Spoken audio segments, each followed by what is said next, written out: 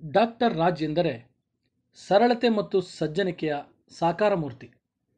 ಜನರ ಮನಸ್ಸಿನಲ್ಲಿ ಅವರ ಬಗೆಗಿನ ಅಪಾರ ಪ್ರೀತಿ ಗೌರವ ಚಿರಸ್ಥಾಯಿಯಾಗಿದೆ.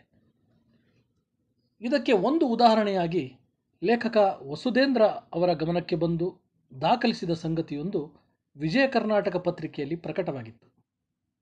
ಆ ಲೇಖನ ಇಂತಿದೆ. ಮೊನ್ನೆ ವಿಧಾನಸೌಧದ ಬಳಿ ಏನೋ ಕೆಲಸವಿತ್ತು.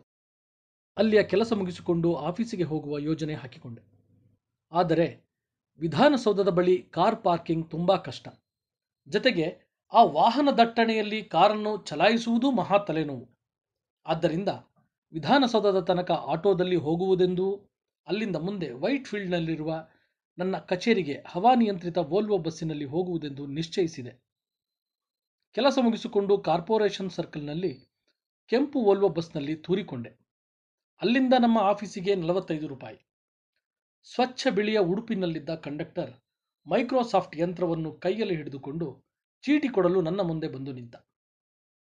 ನನ್ನ ಬಳಿ 10ರ 4 ನೋಟುಗಳು, 100ರ 2 ನೋಟುಗಳು ಮತ್ತು 500ರ 1 ನೋಟು ಮಾತ್ರ ಇತ್ತು. ಅವನ ಬಳಿ ಚಿಲ್ಲರೆ ಇರಲಿಲ್ಲ. 100ರ ನೋಟು ಕೊಟ್ಟಿರಿ, ಉಳಿದ ಚಿಲ್ಲರೆಯನ್ನು ಚೀಟಿಯ ಮೇಲೆ ಬರೆದು ಕೊಡುತ್ತೇನೆ, ಇಳಿಯುವಾಗ ತೆಗೆದುಕೊಳ್ಳಿ ಎಂದ. ನಾನು ಮಹಾ ಮರೆಗುಳಿ. ಇಳಿಯುವಾಗ ಯಾವುದೋ ಕಥೆಯ ಗುಂಗಿನಲ್ಲಿ ಮುಳುಗಿ ಹೋಗಿ ಅದನ್ನು ಮರೆಯುವುದು ಖಚಿತವೆಂದು ನನಗೀಗಾಗಲೇ ಹಲವು ಬಾರಿ ಅನುಭವವಾಗಿತ್ತು. ಸುಮ್ಮನೆ 55 ರೂಪಾಯಿ ಕಳೆದುಕೊಳ್ಳಲು ಮನಸ್ಸಿರಲಿಲ್ಲ. ದಯವಿಟ್ಟು ಚಿಲ್ಲರೆ ಈಗಲೇ ಕೊಟ್ಬಿಡಿ ಎಂದು ಹಠ ಹಿಡಿದೆ. ಅವನ ಹೆಗಲಿನ ಚರ್ಮದ ಚೀಲದಲ್ಲಿ ಚಿಲ್ಲರೆ ಇದೆಯೆಂದು, ಬೇಕೆಂದೇ ನಾನೇ ಚಿಲ್ಲರೆ ಕೊಡಬೇಕೆಂದು ಅವನು ಸುಳ್ಳು ಹೇಳುತ್ತಿದ್ದಾನೆಂದು ನನ್ನ ಅನುಮಾನವಾಗಿತ್ತು. ನನ್ನ ಮಾತಿನಲ್ಲಿ ಹಣಕಿ ಹಾಕಿದ ಆ ಅನುಮಾನವನ್ನು ಗುರುತಿಸಿದ ಆ ಕಂಡಕ್ಟರ್ ತನ್ನ ಚರ್ಮದ ಚೀಲವನ್ನು ತೆರೆದು ನನ್ನ ಕಣ್ಣ ಮುಂದೆ ಹಿಡಿದ. ಅದರಲ್ಲಿ ನಿಜವಾಗಿಯೂ ಚಿಲ್ಲರೆ ಇರಲಿಲ್ಲ. ಅದಕ್ಕೆ ಸಾರ್, ನಾನು ನಿಮಗೆ ಚಿಲ್ಲರೆ ಕೊಡ್ಲಿಕ್ಕೆ ಹೇಳಿದ್ದು ಎಂದ. ಈಗ ಅವನ ದನಿಯಲ್ಲಿ ನಾನು ಚಿಲ್ಲರೆ ಇಲ್ಲವೆಂದು ಸುಳ್ಳು ಹೇಳುತ್ತಿದ್ದೇನೆಂಬ ಅನುಮಾನವಿರುವುದು ನನಗೆ ಗೋಚರಿಸಿತು.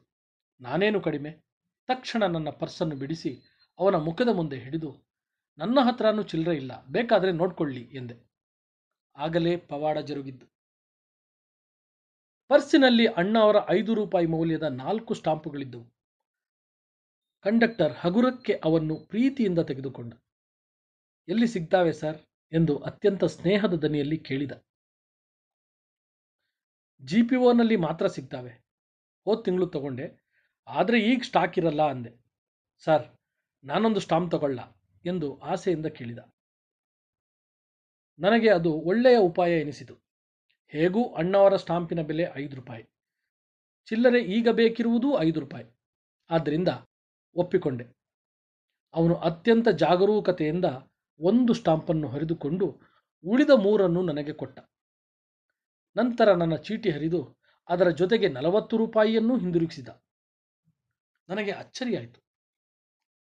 ಆ ಸ್ಟಾಂಪಿನ ಬೆಲೆ ಬರೀ 5 ರೂಪಾಯಿ ಕಣ್ರಿ, 40 ರೂಪಾಯಿ ಯಾಕೆ ವಾಪಸ್ ಕೊಡ್ತೀರಾ ಎಂದೆ. ಅವನು ಮುಖದ ತುಂಬ ಅಭಿಮಾನದ ನಗುವನ್ನು ಚೆಲ್ಲಿ, ಅಣ್ಣವರ ಸ್ಟಾಂಪಿಗೆ ಬೆಲೆ ಕಟ್ತೀರಾ ಸಾರ್ ಎಂದು ಕೇಳಿದ.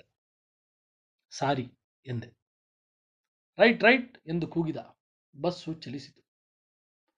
ಅಣ್ಣ ಅವರು ಅಭಿಮಾನಿ ದೇವರು ಎಂದಿದ್ದು ಯಾಕೆಂದು ಚೂರು ಚೂರೇ ಅರ್ಥವಾಗಲಾರಂಭಿಸಿತು.